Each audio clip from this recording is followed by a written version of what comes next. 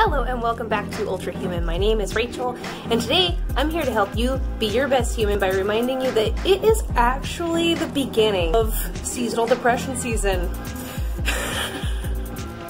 It's really great news, alright guys?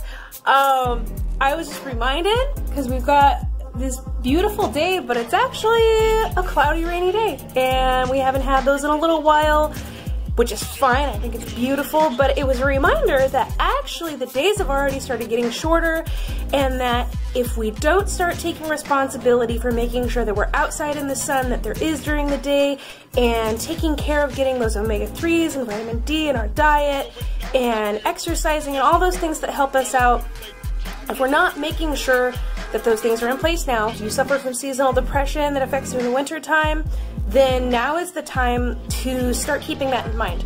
Don't wait till October or November when you're already starting to feel the symptoms kick in. It's right now that is the time to make sure that you are staying on top of those things. So I will have a link to all of the videos that I made last year about seasonal depression, and there'll be lots of tips in there, so go check that out. I'm actually getting ready for my daughter's 3rd birthday party right now, but I thought that it was important to get a video up. And hope everybody has a wonderful weekend, have a wonderful rest of your August, and have fun getting out there and getting ready for the winter time if you're here in the Northern Hemisphere. Let me know what you're going to be doing.